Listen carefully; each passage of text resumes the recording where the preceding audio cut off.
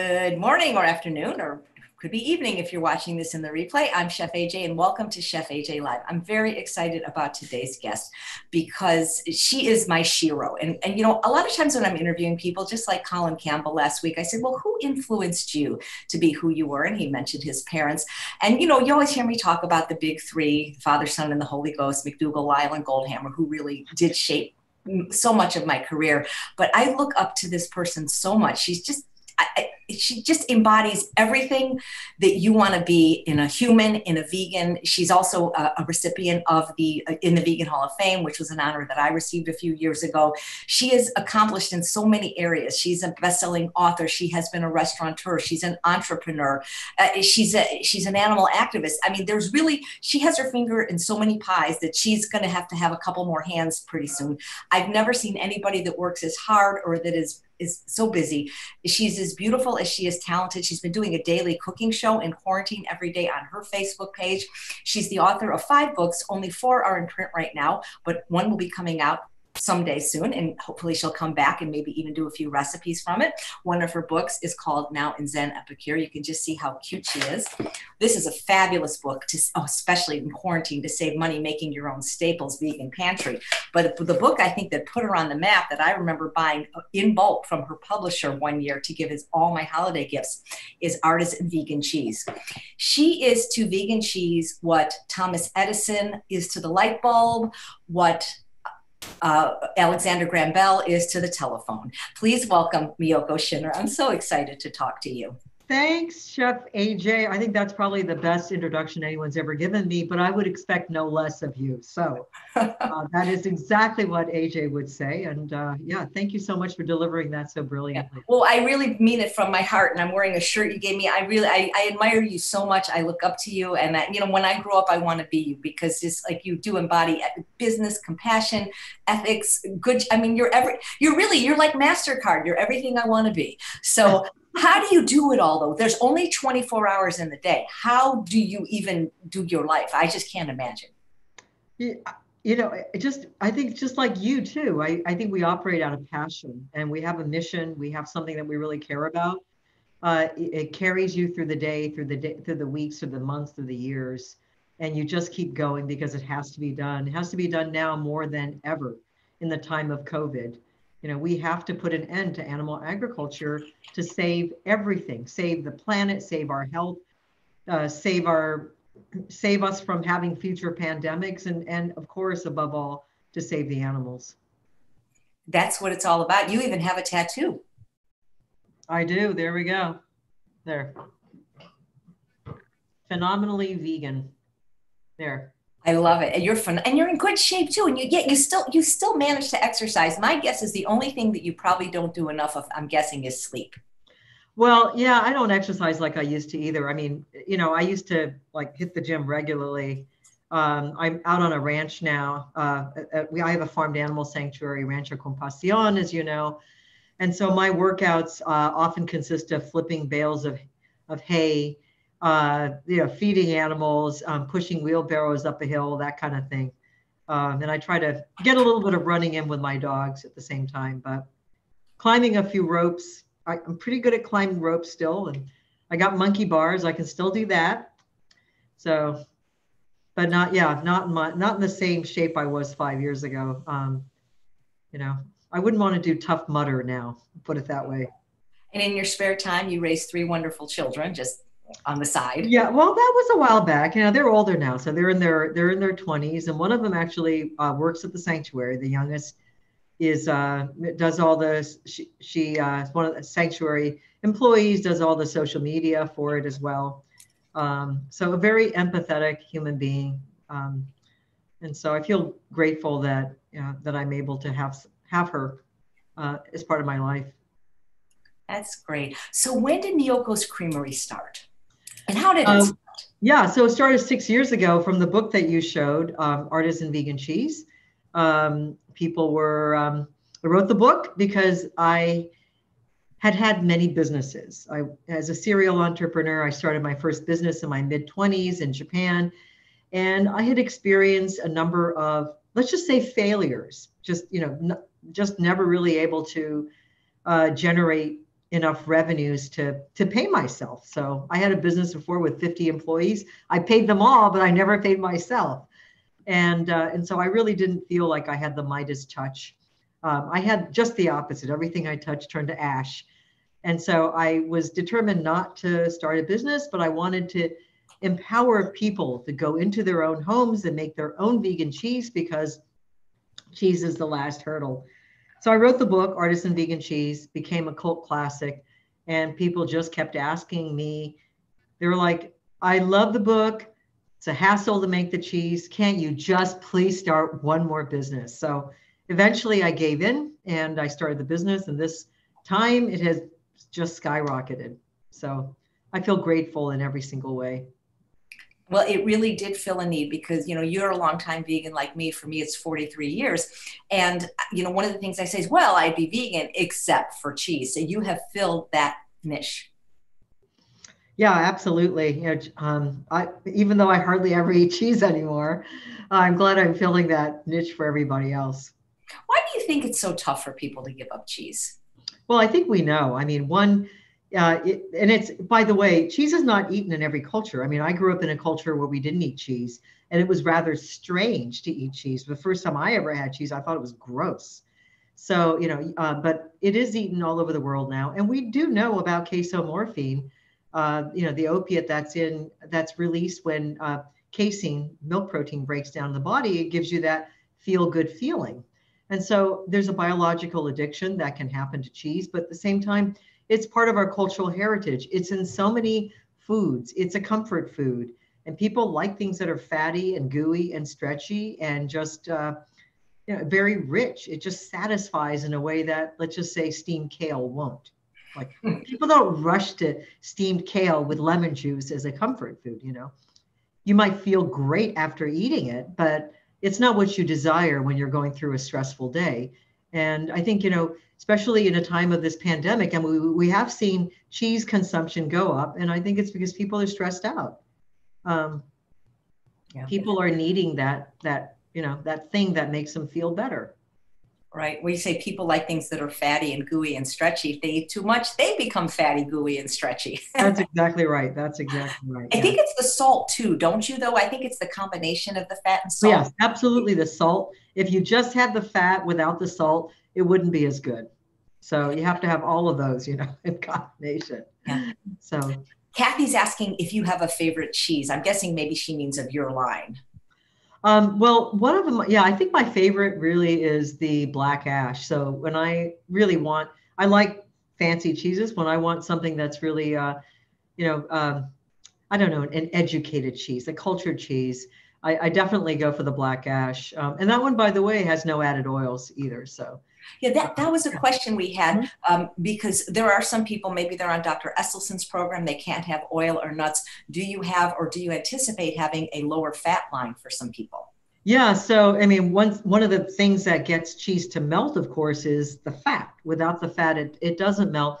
But in the homemade vegan pantry, I actually have several recipes for meltable cheeses that are nut-based. So they do have natural fat in it, but they're whole foods.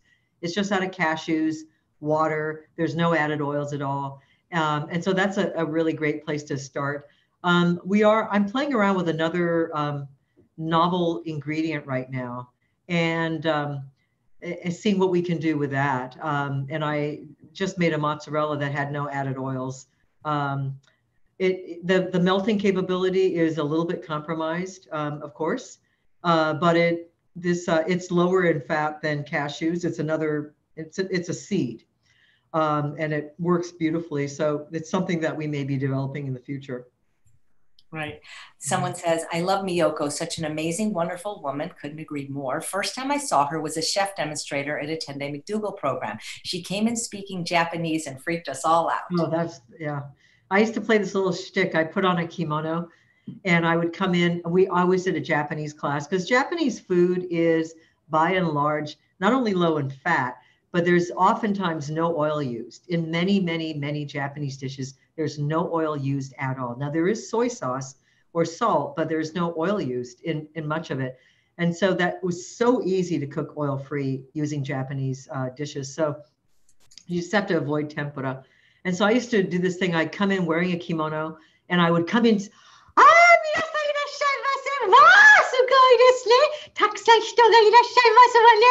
and I would just start speaking like two octaves above and speaking really fast in Japanese. And people would be like, am I in the wrong room? Like, what's going on here? And then I start, and I tear off my kimono, and then people burst out laughing. But anyway. Oh my God, you're a natural entertainer. I remember I've had you a couple of times when I used to do conferences, and you were always just such a big hit. So Adina asks if you've ever tried using chestnuts, because they are a nut, but they're also low in fat. And have you ever thought about that? Yeah, actually, I haven't used chestnuts. That's a really great idea. Definitely, that's something you could. Yeah, they are they're very starchy. So that's a really great idea. I've never tried chestnuts. I don't really know if they are a nut. Are they a nut? I'm good. After I ask the next question, I will Google it. But I do a recipe every Wednesday. I do a little YouTube pre-recorded show called Weight Loss Wednesday. And as a matter of fact, tomorrow's recipe is the Thai peanut sauce that I developed using chestnuts. And it's really, really good. Really? Yeah, so I'll look up if it's truly a nut. When I ask this question from Kelly, has a debate with her mother whether vegan cheese can cause constipation like regular cheese. I've never heard that before. That's interesting. I do not know. I mean, and it depends on what kind of vegan cheese you're talking about, because if you're talking about the standard, we just launched these slices and shreds that are oat, milk, and legume based, but most of the slices and shreds on the market are just oil and starch put together. So when you say vegan cheese, are you talking about that, or are you talking about the kind that you'd make at home, or the kind that we sell that are whole cashews that are cultured? Because that has fiber in it. I can't imagine that, basically you're eating nuts. So I can't imagine that would cause constipation. But Right. So I Googled if chestnuts were a nut, and all it said is chestnuts are in a different botanical category to peanuts and also to tree nuts. So I have no idea what it is. So if you guys know, maybe put it in the chat. Yeah. So if they're in a different botanical, it doesn't sound like they're a nut. If they're not a tree nut and they're not a peanut, peanut's a legume. So it's got to be something else. Yeah. We'll see if we can find out. So tell us about the daily show you've been doing, when you started, where people can access it. Sure. So it's not daily anymore, but it was for about 7 weeks. And so right when COVID hit and shelter in place was about to take off, all of a sudden, I mean, I was like you, AJ, traveling all the time. I was on the road constantly. All of a sudden, my calendar cleared up for about 2 weeks, because I had all these conferences I was supposed to go to and things, and everything cleared up. But, in terms of our social media, after coronavirus hit, we were thinking about how should we present ourselves on social media and in marketing? What should our messaging be in this period when people are having to self-isolate, when they're maybe going through the illness themselves, when society is no longer what we thought it was or how we want it to be. And we thought, okay, what can we do to bring comfort into people's homes? What can we do? Instead of sell, try our great cheese, it's fantastic. What can we do to really show people that we care? And so we had the idea that I would just start doing cooking classes every single day of how to cook with basics. How do you make your own bread? How do you cook with beans? How do you do this stuff? And we just came up with it one day, Miyoko's Home Comforts. No planning, no production company, my daughter with my iPhone, me waking up every morning thinking, okay, what do I have in my fridge? What do I have in my cupboard? I didn't get this, I couldn't go grocery shopping. Let me just throw something together. And we just started doing these shows, and they have been really, really popular, sometimes. And then we started doing these happy hours on Fridays, sometimes featuring other companies, other products, other wines, not other wines, but wines to go with our cheeses. And really creating this community that just seemed super important. So you can catch us on Miyoko's Facebook page, or you can go to our Instagram. I think it's Miyoko's Creamery. Just look for that. And I just found it on Facebook. I'm going to put the link to it right now, because I'm imagining they could watch past shows there as well. Yeah, and you can also watch past shows on YouTube. So we're down to 3 days a week now, just because I'm getting busy again.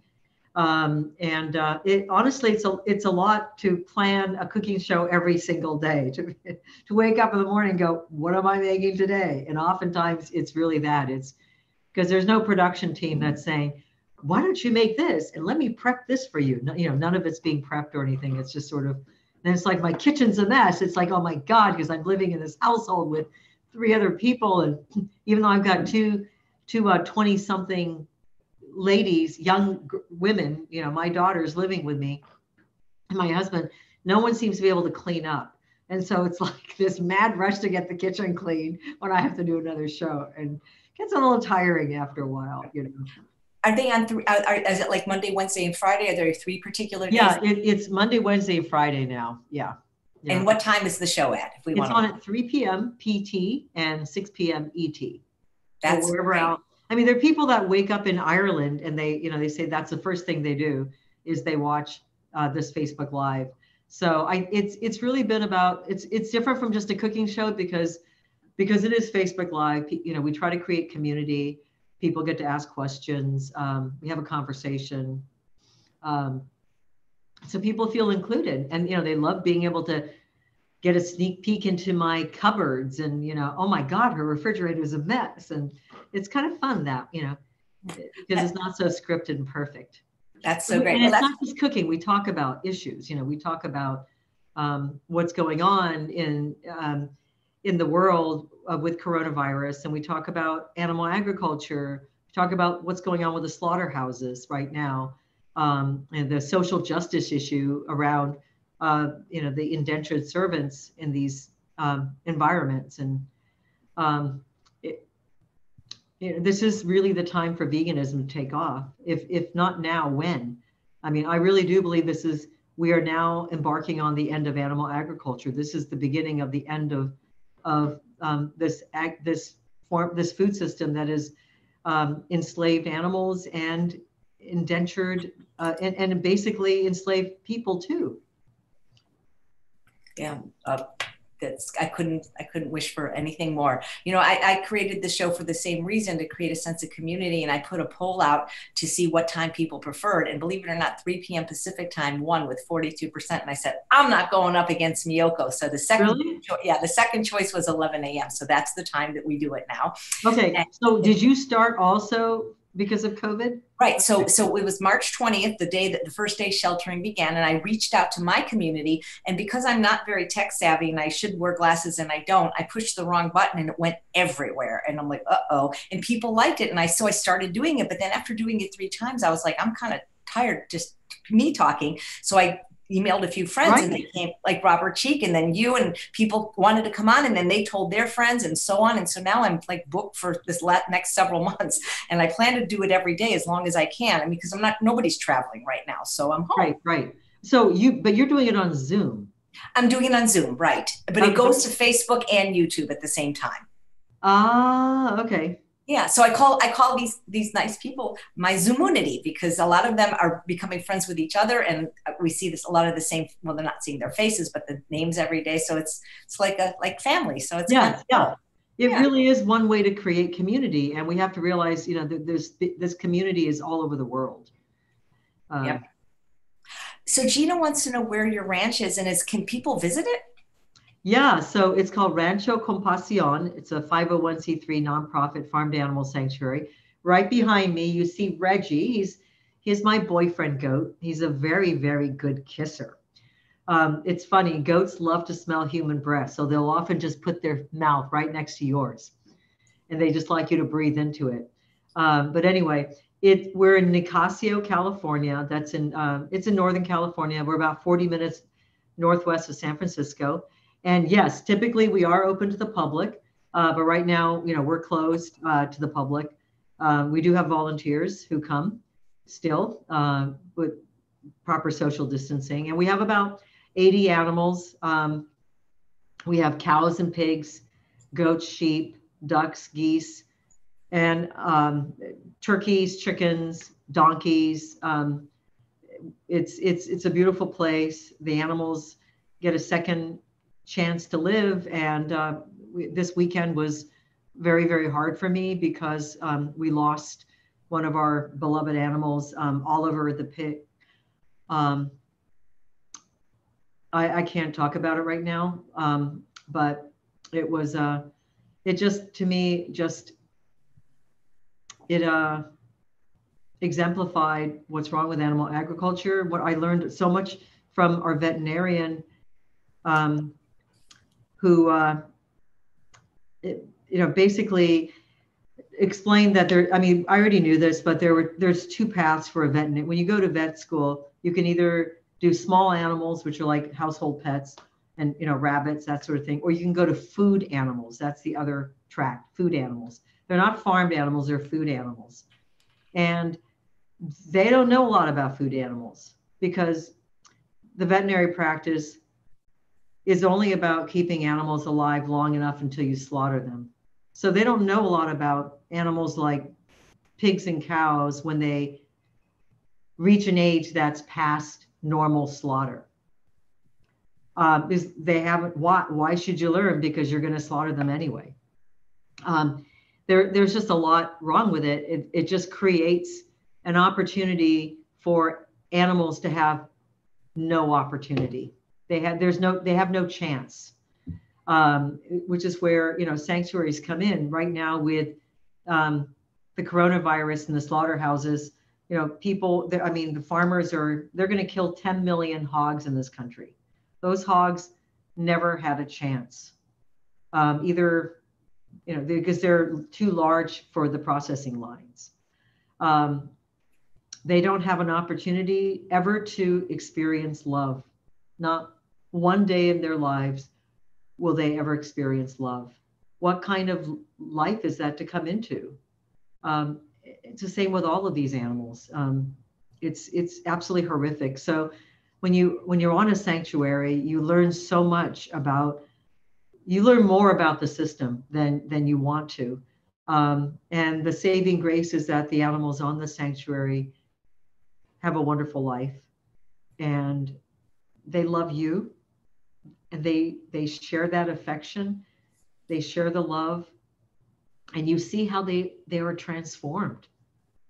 Sometimes from animals that were very shut down when they arrive to open, caring beings that want nothing more than a belly rub or to hang out with you, go on a hike with you. We have a cow that went on a jog with my husband a couple of weeks ago. That's beautiful. And a lot of people, myself included, are saying they're very sorry for your loss. I see a documentary in your future. Possibly, yes, yeah. There's been a couple of documentarians that have come to the sanctuary to film. I don't know what's going on with the films, but yeah, it's not about, yeah, it's really more about the animals, the story. It's the work that we all have to do in our own way. You're doing it in your way, AJ. I'm sure your viewers are doing their work in some way. We all have a role to play in transforming this world. We really do. Mm. Dina Marie says she visited a sanctuary near her that had Esther the pig, the famous pig. Yeah. Yep. Yeah, I'd love to meet Esther someday. Patricia says, what a fantastic woman with a beautiful heart. Debbie says, Miyoko, you are such a compassionate person. So sorry for your loss. Back to chestnuts for a minute. Kimberly says they're a fruit. I'll buy that. That makes sense. That does make sense. Yes. Yes. Yep. Mm-hmm. And the question on your tattoo, the meaning behind it. So the meaning behind phenomenally vegan really is that up until recently, even now, there's this whole debate between vegan and plant-based. And I've always walked the line that the word plant-based is an industry concocted term to take the fear out of the word vegan, or actually because you're afraid of because people say, well, vegan has all this baggage.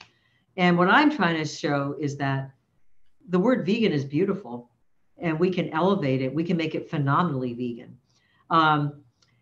because it's not just about avoiding animal products or about food. It's about an entire lifestyle that's based on compassion, caring for all living beings. It's the beauty that's it's about living a life that cares. about caring for others. It's not just plant-based can sometimes just mean my own health. Like I want to be healthy, I'm going to eat plant-based. That's great. But your health really doesn't matter if the world crumbles, if animals are dying, if climate change isn't reversed, if there are pandemics.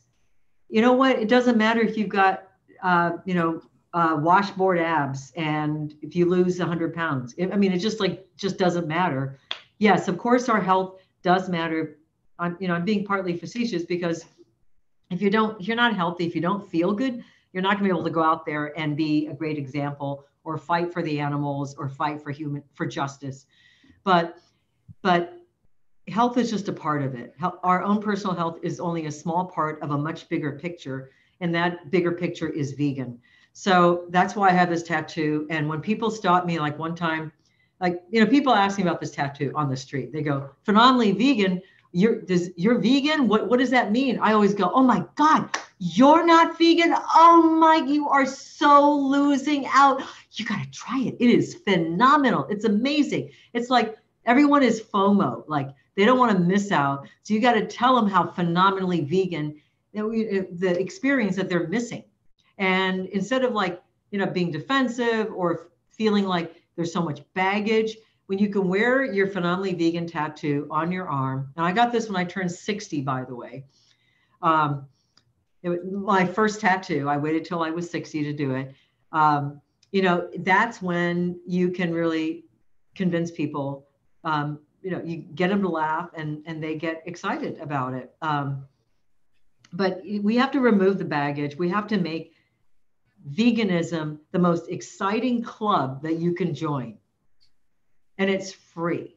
So I tell everyone that. You too can join the club.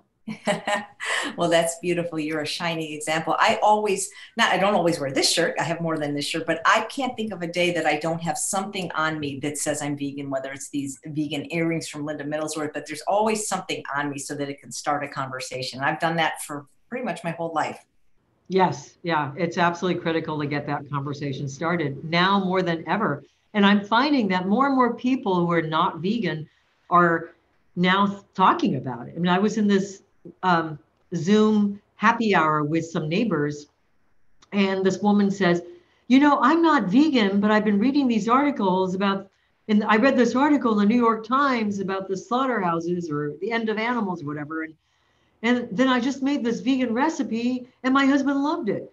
So everyone's talking about it these days. I mean, people are receptive now because they know this can't continue. So this is the beginning of the end of animal agriculture. Well, you and me are the OGs, That's the OGs, yes. Yeah, that's original gangsters. That's original. I'm just not up on my acronym. Well, I'm not up on it either, but so many kids have called me that I just really.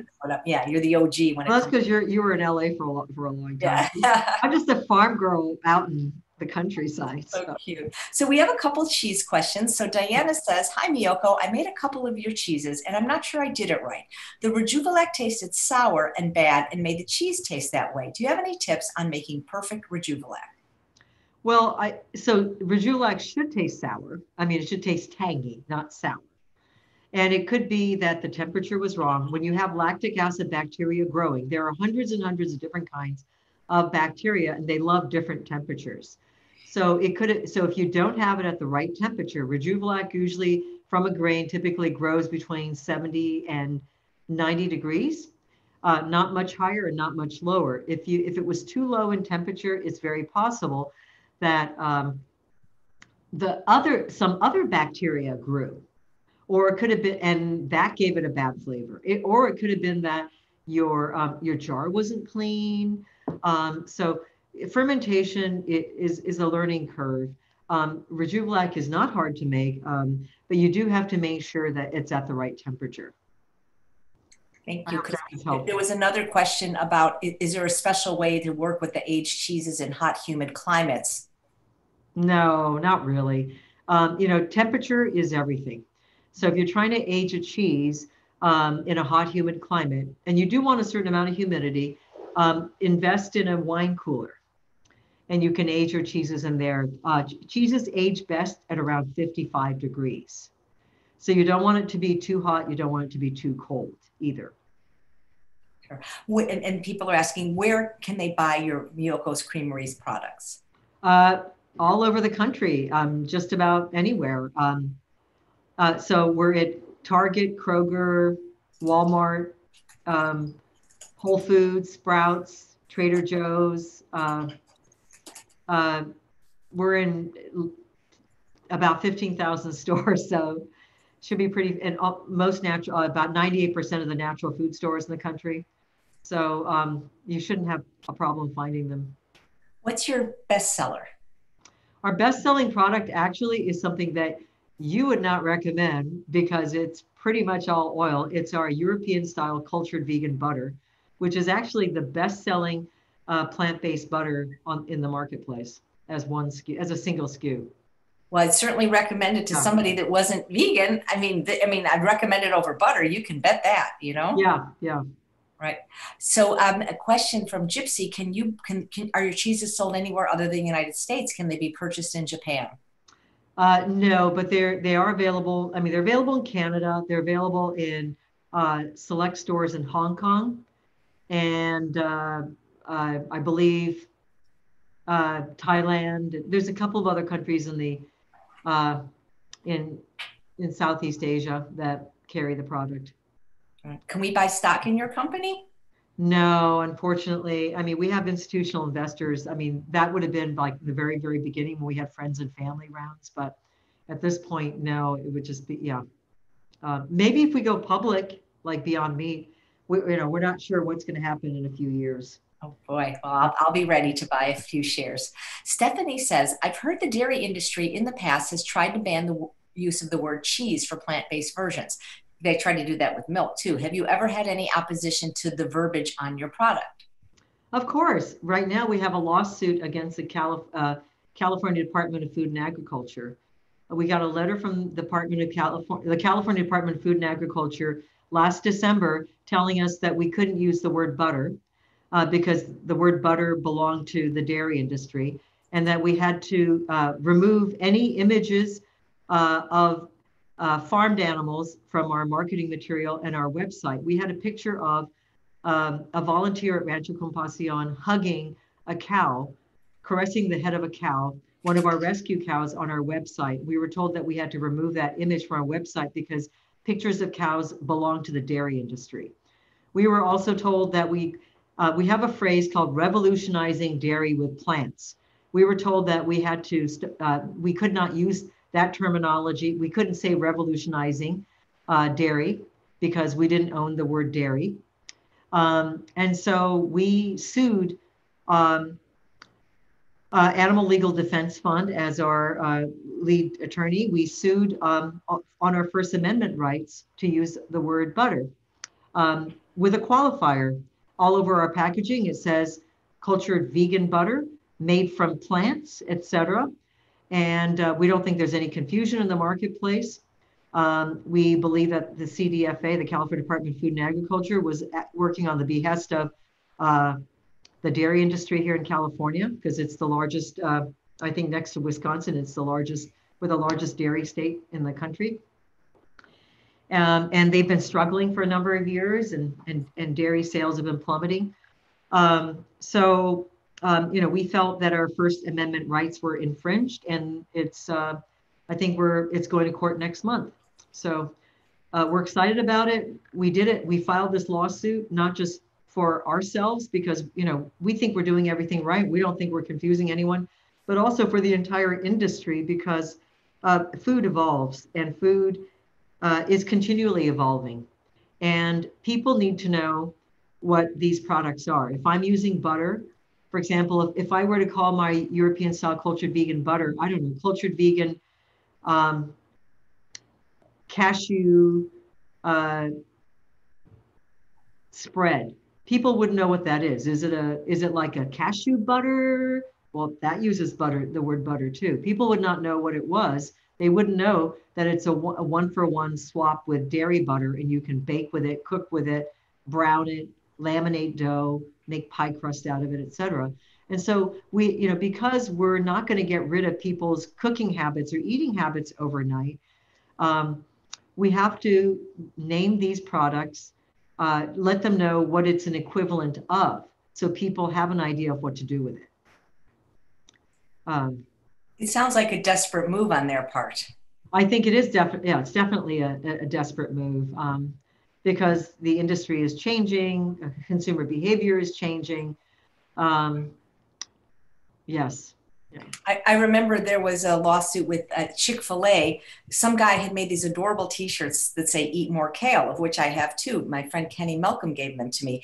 And he sued the guy, this little t-shirt guy, because he said their logo was "Eat More Chicken," and it's going to confuse people because apparently people are so stupid they can't tell the difference between a Chick-fil-A and a leaf of kale.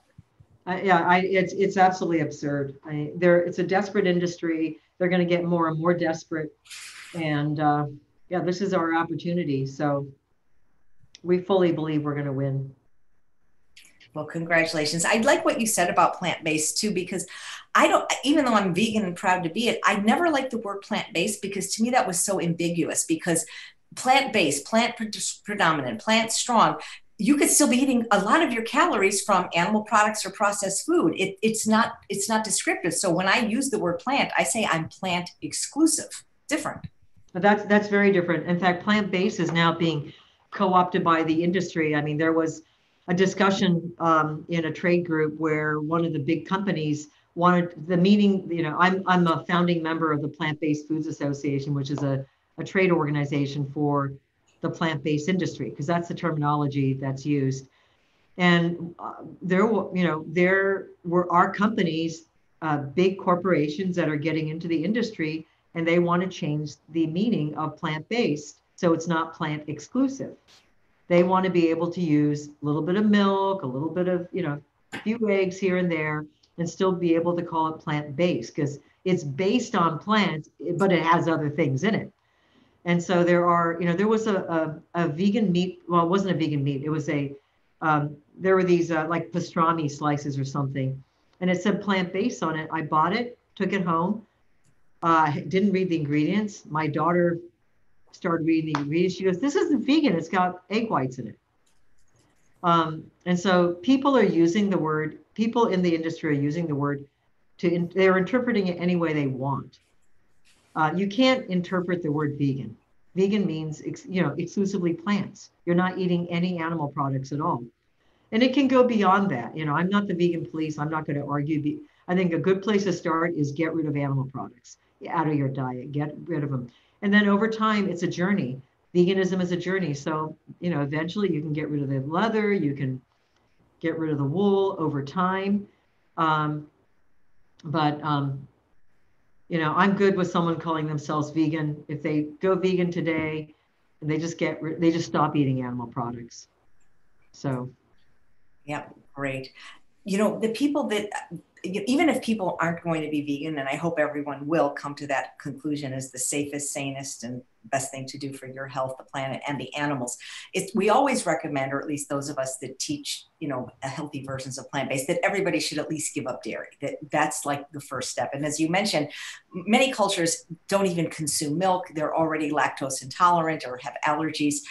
But for people that are using cheese to medicate, because I remember when Howard Lyman, when I interviewed him, he said it was harder to stop cheese than smoking, that want that casomorphine reaction. Can they get them from the vegan cheeses? Can they get that little hit of whatever they're looking for? I think so. That's what we're told anyway. I mean, you're not going to get the casomorphine hit for sure. But you don't want that. I mean, you don't want an addictive substance, but you can definitely get all the flavor profiles, the unctuous quality of vegan cheeses. We're told all the time that they were able to give up dairy because of our cheeses. Yeah, that's amazing. Well, people that are on my mailing list, and I will give you guys a link to be on it, they get to send in questions and we always give them priority. And so here's a question from Janice. And she says, well, she's a huge fan and she says lots of nice things and how you've made a big difference in her life. But she says, is it possible to create a vegan ranch dressing that tastes like the Hidden Valley one so many of us grew up on? Every version that I've tried tastes nothing like the Hidden Valley one. Good question. I couldn't tell you because I don't think I've ever had the Hidden Valley one. I tell in the homemade vegan pantry, I do have a recipe for ranch dressing, and it is oil free, by the way. But I grew up in a household that didn't have bottled dressing. When I was a kid growing up, my mother always made her own dressing. So, I always look forward to going to a friend's house where they have bottles of dressing, but I can't tell you if I've ever had the Hidden Valley one. So I don't know. What's it like? Well, it's very salty. I remember that it came in a little packet, and then you would just, I can't even remember. I guess you mixed it with buttermilk or something and shook it up. It's been a long time. It's one of those the ones that you shake. I think so. It's been so, and now it comes bottled too. So you have another book coming out. Could you tell us a little bit about it? What it's about? Sure. Yeah. So I don't know what it's got a we may be fudging with the title, but it's the same publisher as the Homemade Vegan Pantry, 10-Speed Random House. And they asked me to write a book on vegan meat, on how to cook with all the vegan meats that are available, as well as how to make your own. So DIY vegan meat. So I wrote it. It's being photographed next week. It should be out sometime early next year. I think next spring or so. So it's about vegan meat and not necessarily oil-free. It's really kind of, I would call that a transition book. It's for a lot of people that are trying to get off of meat. And, I'm not just about, as I mentioned before, it's not just about health for me. It's getting people away from animal agriculture, getting them off of dairy, getting them off of meat.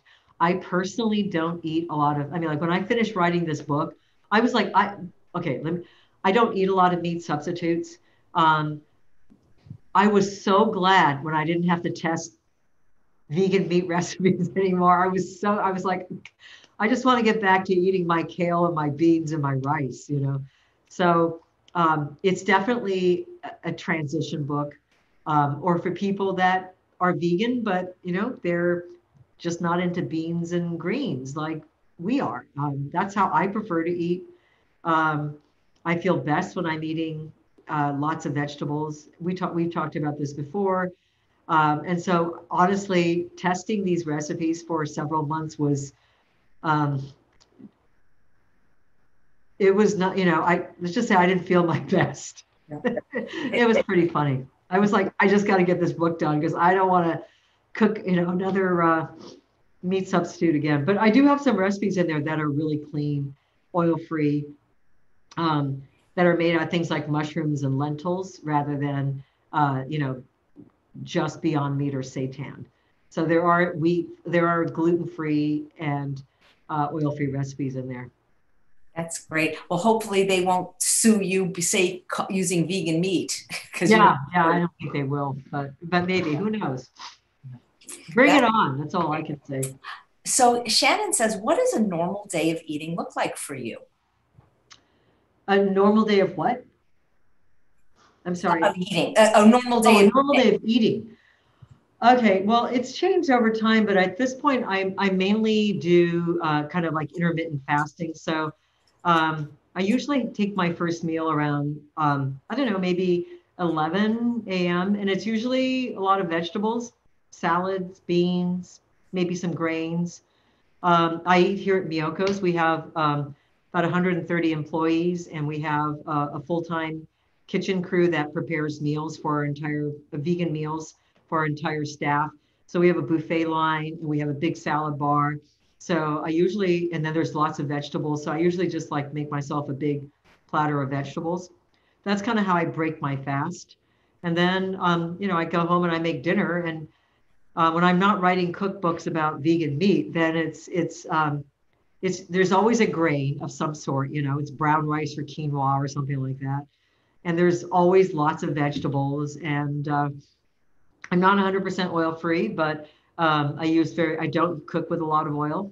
And then occasionally, we make something like a really wonderful, rich pasta. But for the most part, I like to eat very fresh. Vegetables, grains, beans, probably very simply. Lots of bowls for dinner. Well, I've been to your house and I know you do eat very healthfully. And even though you did work for the McDougall program for many years, I did. Oil-free. Yeah. Did you enjoy that experience in cooking those? Yeah, I cooked. I taught in the McDougall program for about 10 years, in fact. So, and it was, like once or twice a month. cooking oil-free meals. So and that was a lot of fun. I really miss that. I just can't do it anymore. I had to make a choice when I started this company. Thank you. Stephanie says Miyoko is a treasure in our country. We are so lucky. That when Yeah. did you're just a couple years older than me, I think maybe one or two. When did you first become vegan? Well, it was in the mid 80s. I don't have a vegan anniversary. I know you do, but I don't have one. And I was a cheating vegan the first few years, and I cheated on cheese. That was my cheat because um, I just couldn't pass up a good pizza once in a while. So I was that 99% vegan, and once in a while I would cheat on pizza or brie. But it was back, I don't know. So I guess it's 2020 and 1985, maybe. So how long is that? 35 years? Something That, like that? that's Is that pretty right? good. Did you grow up eating traditional Japanese food? Well, I did initially. Yeah. I was born in Japan, moved to the United States when I was 7, and my mother had to learn how to cook American. Um, so I had cheese. I remember my very first experience with cheese. I was probably about 8 years old, and it was on a cheese pizza. And it was the most disgusting thing I'd ever eaten. Because, when a Japanese diet is typically, I mean, it's always rice. There's noodles sometimes, but it's very rice heavy. And you have little bits of other things, like a little bit of miso soup, and you have a little bit of vegetable, maybe a piece of fish, something like that. But it's very simple food, very, very simple. And, it's not rich. So cheese was like rich and cloying. And I remember it getting caught in my throat. And I just had no idea how people would eat this way. I thought it was disgusting. So it's kind of funny when you think about the fact that I really didn't eat meat until I was about 7. And then I became a vegetarian when I was 12. So I only ate meat for 5 years of my life. And I just wrote a vegan meat cookbook. So the least expert person on vegan meat and cheese wrote books on vegan meat and cheese. It's kind of funny. That's great. They're asking if you have any, do you teach any cooking classes, particularly ones where you teach people how to make cheese either in person or online? I don't anymore. I mean, I used to in person. Um, the only way you can catch my cooking shows are now online when we do Facebook Live on our Miyoko's Home Comfort shows. I will be doing a cheese making class tomorrow on Miyoko's Home Comforts. I'll be showing folks how to make an oil-free mozzarella tomorrow. Well, this is Yeah, perfect then. This is perfect that you came on today because that's something I definitely want to watch. yeah. That So is super fantastic. easy. Miyoko's Home Comforts, 3 o'clock on Facebook Live. Not my personal page, it's the Miyoko's Creamery page. And if they missed it, it will stay there. They can watch it later if they They can can't. watch it later, and it's on YouTube also. That's great. So there's a question from Ra. Can your butter be used to make the equivalent of an Indian ghee? Yes, you can clarify it. And the reason for that is because there's actual milk solids made from cashew milk in it. And so it can be clarified. The milk solids will sort of separate, and you can pour that off. That's not an oil-free question, though. That's okay. And then there's another cheese question from, but where did it go? Plast, it looks like. Any ideas for a substitute for a Mexican cojita cheese? Huh. Okay. So that is another cheese I have to somehow plead ignorance about because I gave up cheese so long ago in the 1980s before. Um, at the time that I gave up, so I was living in Japan. I left the United States in 1980. Prior to that, Mexican food was not super popular, even where I lived in NorCal. Maybe it was a little different in SoCal, but there really wasn't a whole lot of it in NorCal at the time, and it just completely blew up. I remember coming back to the United States 8, 9, 10 years later, and Mexican food was everywhere. But it was like back then, Thai food wasn't around either. So there were tacos like from Taco Bell, things like that. But um, Really, I don't think I ever had that. So I don't even know what it, I think it's a dry cheese. Is it sort of dry? To me, it sort of almost looks like Like cottage cottage cheese. It's cheese, but it's white and dry, kind of right? like little crumbles in a way. Yeah. They're saying it's similar to feta. It's similar to, so if that's similar to feta, okay, in the homemade vegan pantry, there is an oil-free feta cheese recipe. It's really good. And you could probably, there's a 1 month period of brining. You have to brine the cheese for a month to get it to taste like feta. But if you were to skip that process, I bet it would taste like that. Wow. Have you been back to Japan at all lately? Not for about 2 years. And so my son, I'm going to be a grandma next month, June 4th. My son's having a baby. And of course, I can't go back because, there's a mandatory 14-day quarantine. And I mean, it's just so, yeah, I'm going to have to be a grandma just virtually for a while. Well, congratulations. Too. Did you, because I haven't been to Japan since I think it was 1994, but I noticed they're starting to eat more like Americans and they're starting to look more like Americans. Yeah, they are. But there's also 200 vegan restaurants in Tokyo alone. And veganism is on the rise. That's fantastic. What I loved about Japan is that they were a vegetable, they eat, whatever they eat in addition, they eat a lot of vegetables. And that's where I first learned about the concept of vegetables for breakfast because I was there to do a television show. I used to be a comedian and I was in one of the best hotels in Tokyo. And that's basically what they served me for breakfast in Japan. It was miso soup with vegetables, steamed rice, and salad. Yes, yeah, it's very funny. Japanese eat salad for breakfast. Well, they're It's smart. funny, yeah. Dina Marie says, can you make a plant-based sausage without oil? I know that Nutmeg Notebook, who's been on the show, does have a recipe for that, but what say you about that? You definitely could do that. Yeah, I mean, you could, the only thing about oil is that it adds a little bit of juiciness, but you definitely don't need it. Just, I would substitute more broth or something. That's great. Didn't you used to do that kind of what is it called, burpees? Didn't you used to do a lot of those? Oh, burpees, that's funny. Yeah, yeah. Last year I did right around now in May, I participated in this bicycle race called Campo Velo. And I'm not a bicyclist, but I ended up riding 60 miles and hadn't done it before. And 2 days later, I got a herniated disc and I couldn't exercise for about 6 months. I mean, I was in so much pain. So I haven't done burpees now in over a year because I'm afraid that it'll, I just make sure that whatever exercise I'm doing doesn't disrupt my spine. So, but yes, burpees. Yeah. Why do you mention burpees? No, I just remembered you. I don't know why. I think I remember you doing them sometime in front of me. I just seem to I think remember. I did it like at a talk. It was kind of a joke. I had this business talk I used to give about how I failed so many times, but life is just like a burpee. You get down on the ground, then you have to jump back up higher than you did before. And it's that resilience that's required to, you know, um, in the line of work we're in. Yeah, you're a great speaker, very inspirational. I'm guessing you probably don't have time for this, but people love to know if you are reading anything or maybe watching something on Netflix. What do you like to do in the little spare time you have? It's really weird. I used to be such an avid reader, and I haven't been able. And what I love fiction, and I haven't been able to concentrate. I haven't been able to like let my mind go in that. So the last few years, I've really only been reading books on business, which is boring. But since the coronavirus hit, in my spare time, I've been catching up on Ozark.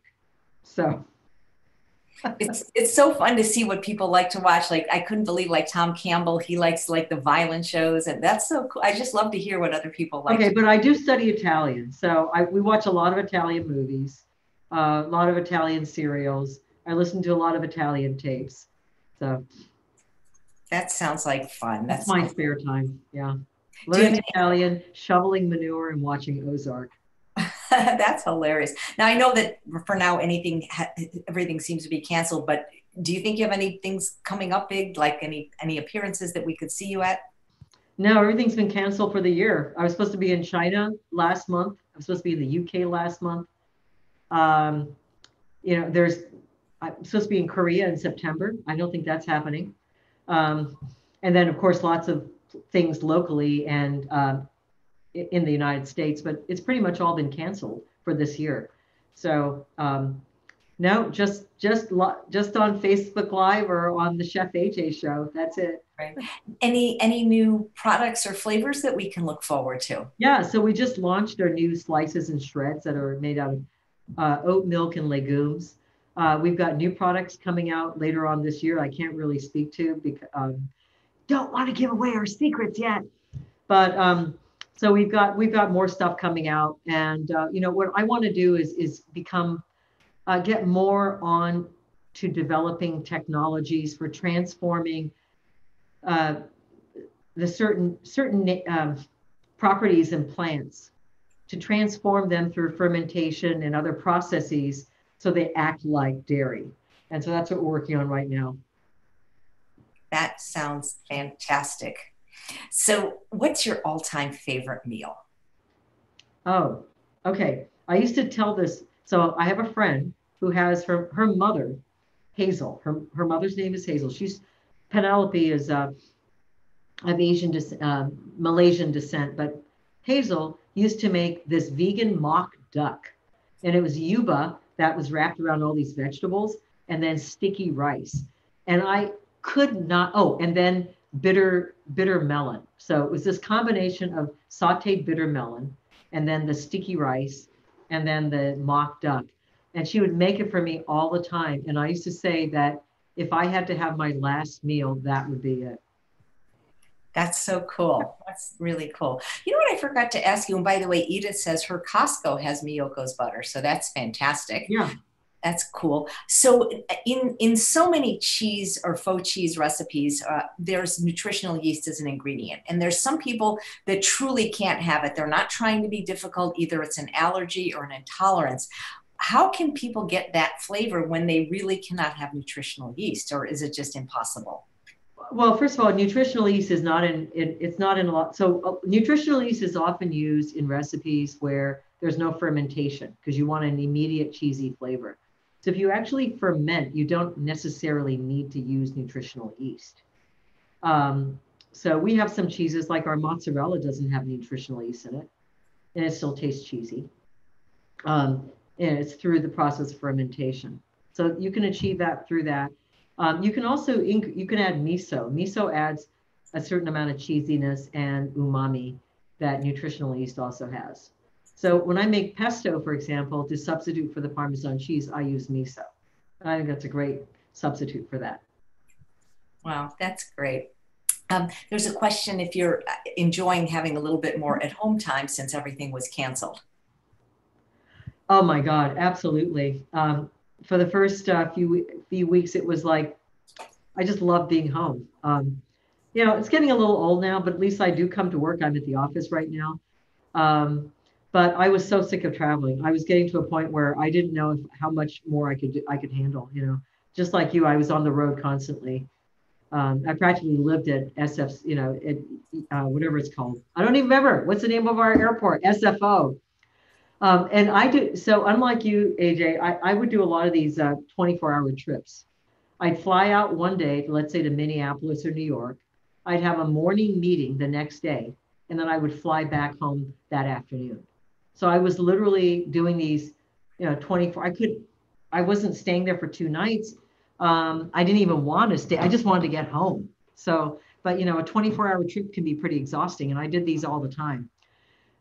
So I'm so glad to be home. And then all the events on weekends, not being away from my family, being away from the animals. Honestly, I'm kind of a homebody. I love being home. I couldn't agree with you more. I don't wish anyone any harm from this in finances or health, but for me, it's just been a blessing. Yeah. Well, it's so great. You look great. You sound great. I am sorry for your loss in your sanctuary, but I really appreciate you coming on anyway. Oh, well, okay. I was going to say goodbye, but there's a question. I think I know the answer, but does Miyoko have a dog or cat? 2 dogs, 4 cats. Wow. Very good. That's the hardest part about travel is you miss your pets so much. Yes, absolutely. Yeah. You feel guilty. So I know. Hey, do all your dogs and cats get along with all the farm animals? Absolutely. No problem at all. That's cool. Hey, I remember I met you because I came and did an episode of your TV show. Is that still available anywhere for people to see? Yeah, it's on that plant-based network that's out. You know that plant-based network? Do you have anything on there? I don't know. Is it called Plant Based News or Plant Based Network? I'll look it It's up. called Plant-Based Network. Okay, I'm going to look it I'll up. try to send you a link. So it's on Roku. Okay, You can cool. download it on Roku and see all these vegan shows, all these plant-based shows. Cool, because Yeah. that's where I met. So guys, my show is a little later tomorrow. I didn't know Miyoko was going live at 3, but it's quite all right to go watch her show tomorrow at 3 because she's making mozzarella. I'm going to be interviewing Margaret from the Body Deli. It's a line of amazing just skincare that's like all vegan. It's amazing. And because people are always asking about my skin. And the reason I'm going so late tomorrow is because, in case you don't know, Dr. Greger has a 4-hour free webinar on the pandemic. And I don't have the information to post, but if you go to nutritionfacts.org, you should be able to see that. So it's been so great catching up with you. I hope it's not as long this time. So thank you so much again for all your work for the planet, for the animals, and for human health as well. It was great seeing you, AJ. Take care. Thanks. Take care. Bye-bye. Bye.